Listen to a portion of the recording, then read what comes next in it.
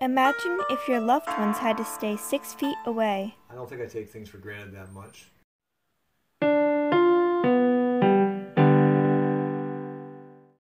Like hugging my children or my grandchildren.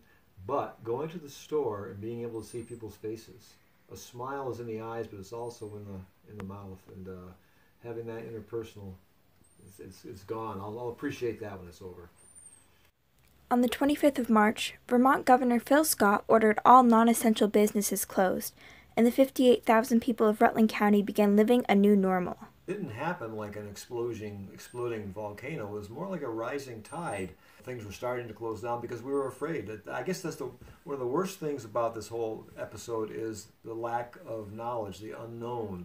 We can't predict what's going to happen. It's instability, which is reflected in the stock market and other places.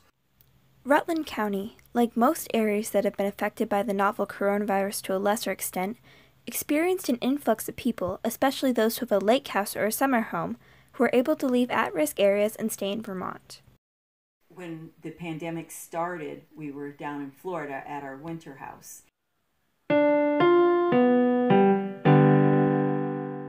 The outbreak was comparable in our county in Florida to our county in Vermont. So we were still a pretty safe place. Although we started hearing that many of the rest areas and things on the way up, hotels, restaurants might be closed. So we decided, because we go back usually in the beginning of May, and we ended up leaving the beginning of April because we also were not sure if they would completely shut down and we couldn't travel. And we wanted to be back in Vermont. I figured there was more things that we could do in Vermont possibly, which isn't the case anymore now that I'm here. And but we had a trip up that was fairly uneventful.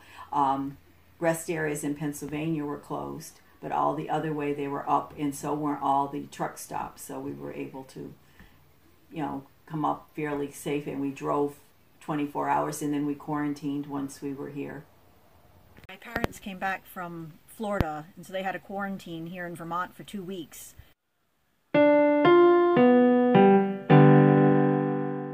They weren't able to go out of the house to grocery shop or anything like that.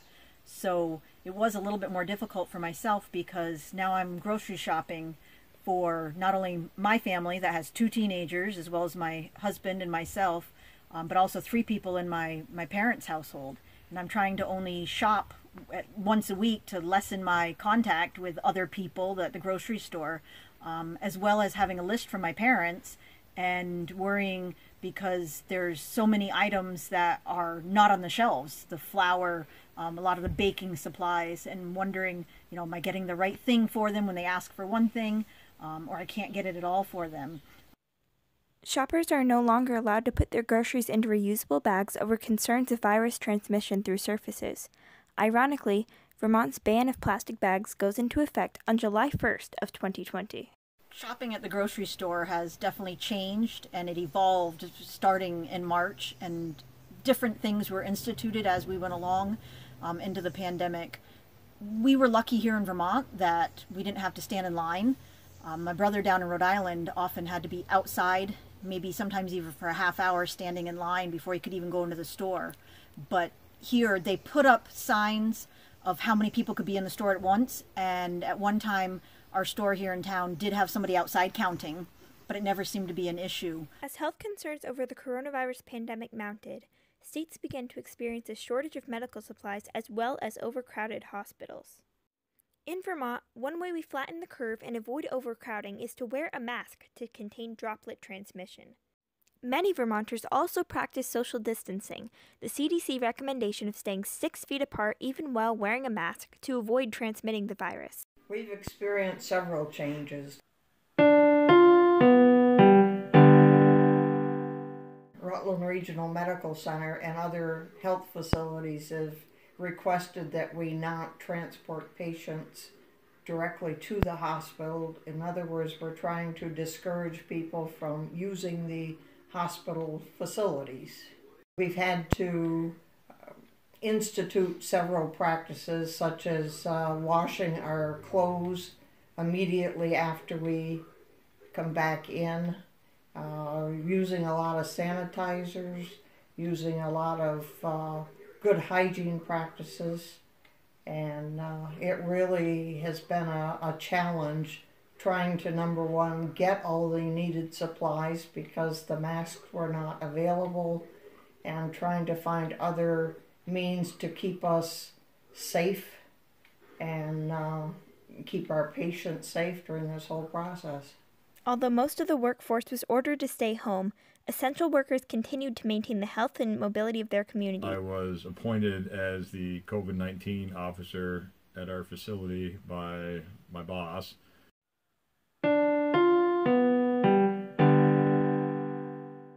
It seemed logical, I guess, because I'm the foreman, to take the lead and try to help everyone through these times of the COVID-19 pandemic. For training, we were set up with a virtual conference meeting with others in the state. I think there were 50 or so people in the meeting with AGC Vermont.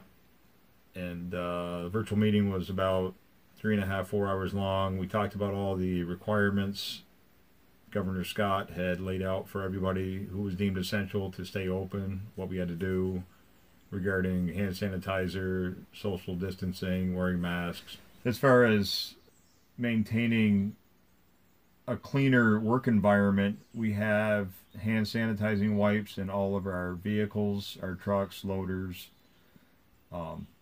and we made a policy that all the operators need to wipe down either with the hand sanitizer or with the bleach wipes, the Clorox wipes, or we have spray disinfectant that also kills viruses like a Lysol spray. They have to spray the vehicle down before they exit, so it's prepared and clean before the next operator enters the vehicle. We've also added hand sanitizing stations in the different buildings we have. We've put up signs for outsiders to read. Any delivery vehicles that come in, they know their expectations, what we expect of them, to leave packages, and they don't have to come meet us, to keep the 6 feet of distance unless they have a mask. So I'm a site interpreter, educator at Mount Independent State Historic Site, which is a Vermont state historic site. So it's a seasonal job. I usually work from May to October. So once the pandemic started, it was very uncertain and then very clear that we would not be opening on time. So that created, for some of us that work at the site, we have to be hired every single year. Even though I've been working there for over 20 years, I'm let go in October basically, and then I'm rehired in May. And so once May rolled around, we weren't opening, so we weren't hired. So we started wondering, we're not getting paid, but at the same time, we're not hired, so are we able to apply for unemployment? And as a museum, we're one of the last places to open after retail, even after barbershops and salons. We still weren't open. We were one of the last phases to be open. And it was quite a bit, because are the tourists going to come? Are we going to have people? We want to be open. There's been a lot of Vermonters at our site walking our trails, using the trails. We leave them open so they can enjoy them. At the making of this film, the Vermont State Historic Sites are set to open on July 1st. Salons and retail stores are beginning to reopen as playgrounds remain closed and silent. As Vermont schools close for the summer, students and educators reflect on changes in education and wonder what the fall will be like. We essentially had 3 days to put everything that we thought we knew into something that we didn't know.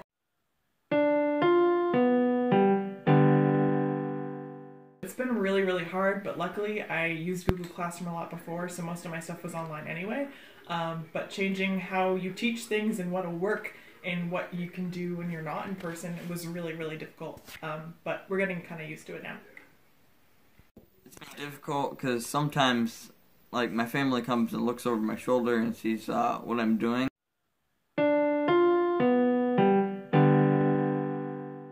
Which is a lot different from, like, a teacher doing that, or showing my work to my peers, because then we can collaborate and help each other on it. So it's just new and different, and it's hard. Part of being a teacher is being able to have that one-on-one contact with kids, and it's really hard when you only see it through a screen or through a message. Some students I still feel super connected with, and in some ways it's made them more comfortable to reach out to me and talk to me. But overall, I think the kind of relationship with students has decreased some because we don't get to see them and they don't get to see us. So that's really hard, and hoping that can kind of change moving forward, keep building those relationships and strengthening them. 100% of student-teacher communications are now done through online learning sites and Google Meets. One time our computer went down, and so we only had one computer to work. We only have one computer that's set up to do the Google Meets, and sometimes the audio doesn't work real well on it. So we've had some issues with technology.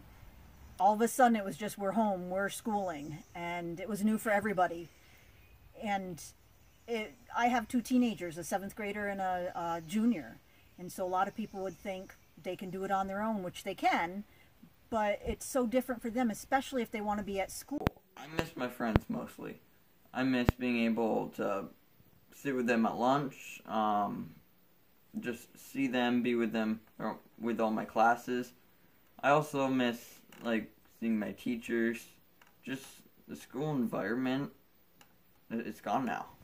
It's different for me how my day goes, because usually they're at school doing this, so now it's at home, which is also good because I can see more of their schooling, what's expected from them. And I actually kind of liked that part of it, where they're in the classroom, I can't hear it, only what they tell me, and here I can hear some of the teaching. So that was a good part of the homeschooling. From a student's perspective, and when I've talked to my students, they really like the ability to kind of move at their own pace. So if they want to move ahead, or they want to seek out extra, help or do more work, they can, and they can learn more that way. For me, I like being able to kind of the flexibility of, if a student needs extra help here, we can chat when works for them and when works for me. And then using technology I like using technology a lot, so it's been helpful. But I think the biggest benefit has been for those students who can move at their own pace and really like that ability to kind of do their education however works for them. One thing I found is that I like not having a schedule. I can do assignments from classes in any order I want, like this class, and at any time I want to. So there's no schedule, and it's a lot more free, and I like that.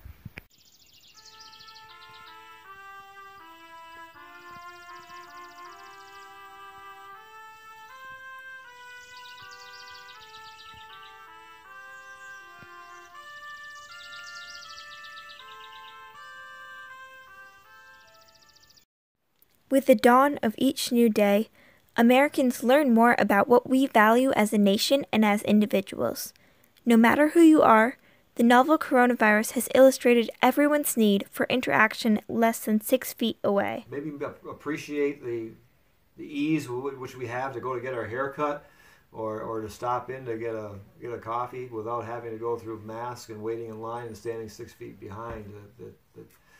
You'll appreciate that part of life, the freedom we have there. I mean, they always keep saying now there's going to be a new normal, and I want to get back to hugging my grandchildren and hugging my children, but social distancing with other people may hold up a lot longer and be a lot more careful than I have been before. And I probably will always keep toilet paper in the house. Looking to the future, these things will end eventually. I'm a historian, so I know that things happened in the past and they've ended.